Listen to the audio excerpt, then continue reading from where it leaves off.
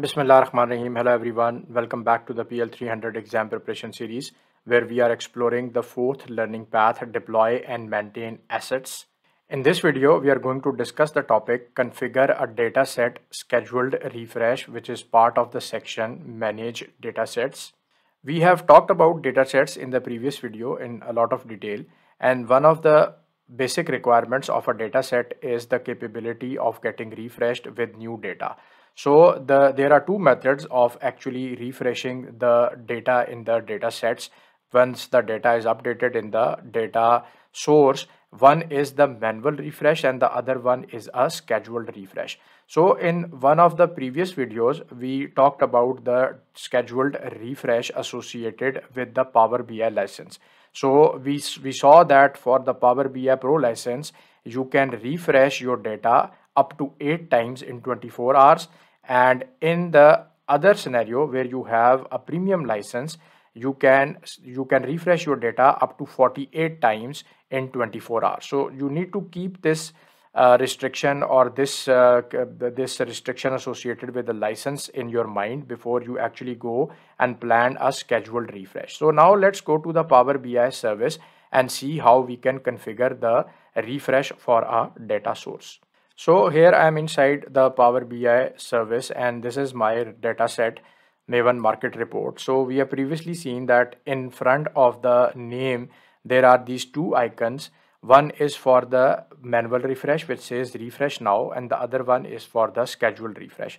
So because this is a data set that requires a data gateway, because remember the files that we actually use, the data source which are part of the data source are CSV files which are on a computer or on a laptop. So first you need to configure a data gateway. Once that data gateway has been configured, then you can just come here and press on this button, and then the refresh process is going to start, and it would take from a few seconds to maybe a few minutes depending upon how big the data is and how is the connection. The other option is the scheduled refresh. So here you can go and you can set the timing for your scheduled refresh. Another area from which you can go and actually access this area is from the settings tab.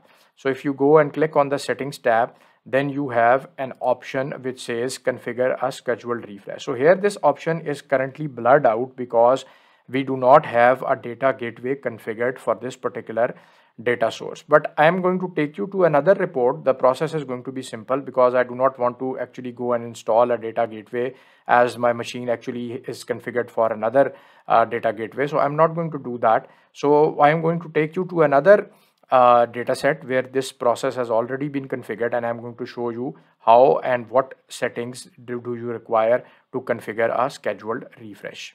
So here I have opened another report where this setting has already been configured.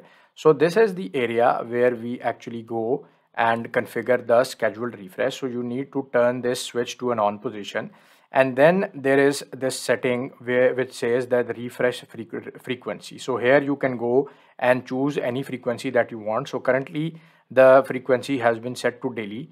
Then there is the time zone that you can pick, whatever time zone you want to pick, and then in this area you can set the time. So here this data set has been configured to be updated twice daily. So it updates at 9 a.m. in the morning and 6 p.m. in the evening. And then there is this portion here which actually says that if in case there is some issue with the refresh, so there could be an issue, maybe the gateway is not on, or maybe the data source is not accessible. So whatever is the reason due to which the refresh does not take place, then there can be a failure notification which can be sent to the dataset owner and also to any contact within the organization, and you can add email addresses here. And once you have done that, then you just need to come and you have to apply the settings. So this is how you can configure a scheduled refresh inside of the Power BI service for any data set. So just remember this process, and just remember that in order to do it for a data set that requires any one data source to have a data gateway, then you first need to actually configure the data gateway, and then this option will be available, and then you can come here and then you can configure the scheduled refresh. So that's all for this particular video, and I'll catch up with you in the next one.